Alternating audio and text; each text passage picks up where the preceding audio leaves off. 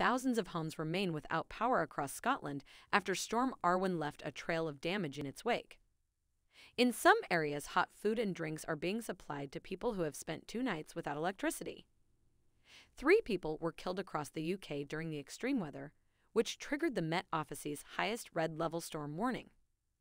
Fallen trees and debris also caused delays and disruption across the transport network.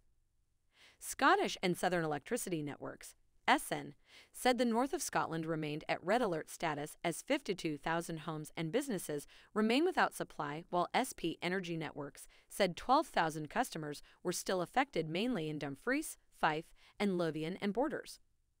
Among the SSEN areas without power overnight were Bonskeid, Coshieville, Errol, Gleneagles, Killin, Maryton, Milnathort, Redgorton and Turriff. The utility company has set up a number of welfare facilities to provide residents with hot food and drinks. Other areas affected include Aboyne, Ballater, Bremer, Glenshee, Kemay, Whitehouse, Mossat, Strafton, and parts of rural Moray. Mark Gruff, Director of Customer Operations at SSEN, said, "We would like to apologize once again to all customers who have been impacted by Storm Arwen and thank our customers for their continued patience and understanding. We would also like to thank our resilience partners for supporting a multi-agency response to what has been one of the most significant weather events we have experienced in decades."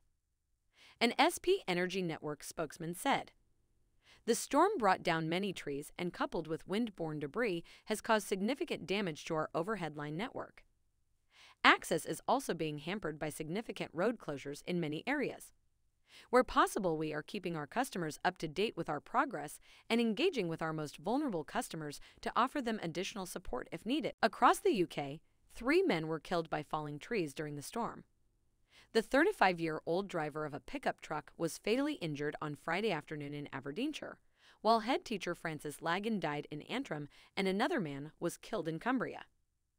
Many areas, particularly the east coast of Scotland, suffered storm damage and travel disruption as a result of the high winds. ScotRail said the following routes remained suspended on Sunday: Edinburgh, North Berwick/Dunbar, Dundee, Aberdeen; Aberdeen, Inverness; Wick, Inverness services bypassing Thurso; Dumfries, Kilmarnock. On Saturday, Network Rail shared a picture captured from a helicopter of a tree blocking both lines near Errol, west of Dundee. It described the overnight situation as one of the most challenging in recent memory.